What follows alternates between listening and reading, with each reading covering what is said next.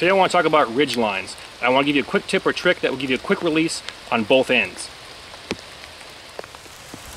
Usually most people tie a ridge line using some variation of a trucker's hitch on one end, followed by some sort of loop, such as an overhand loop, or in this case a bowline, on the opposite end. For those that are familiar with the trucker's hitch, you already know the quick release is built in. Simply grab your cordage, give it a tug, and you're good to go.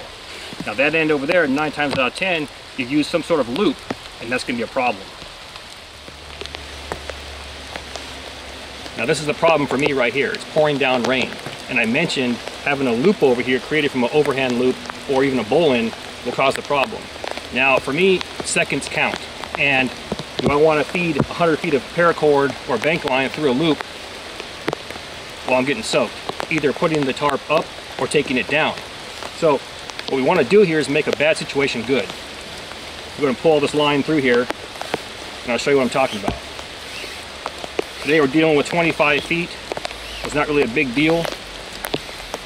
But you can imagine in a pouring rainstorm, feeding 100 feet through here is the easier way to do everything. What we want to do is go ahead and take our loop and our other end, we're going to pass it through the loop and it creates a small pocket. So what we're going to do is pass our line through our loop and it creates a pocket just like that. Now taking our improvised stake or even a real stake, I'm going to shove it inside there.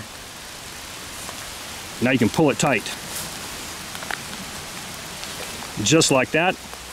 Take it to my opposite end and tie my trucker's hitch. I'm right-handed, so I'm taking my left hand, place it underneath my line. Now this line right here is attached to the opposite tree over on that end using our bowline and our stake. So I'm taking my left hand, palms up, grab my line, I'm going to rotate it towards the tree. And that creates a loop. I'm going to place that loop on top of my line, reach inside and pull it towards the tree. Just like that. Now my opposite end, I'm going to go ahead and pass through that loop.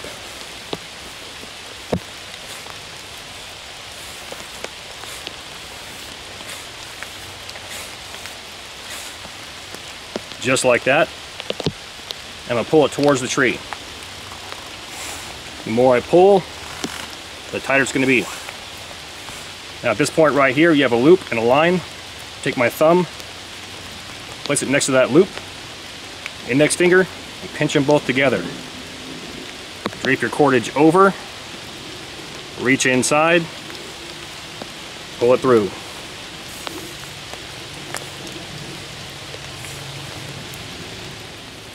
As I mentioned before, the trucker's hitch has a built-in quick release. Grab your end, give it a tug, it should drop to the ground. Now for that end. And for this end right here, simply grab your improvised stake or real stake, pull it through, you're good to go.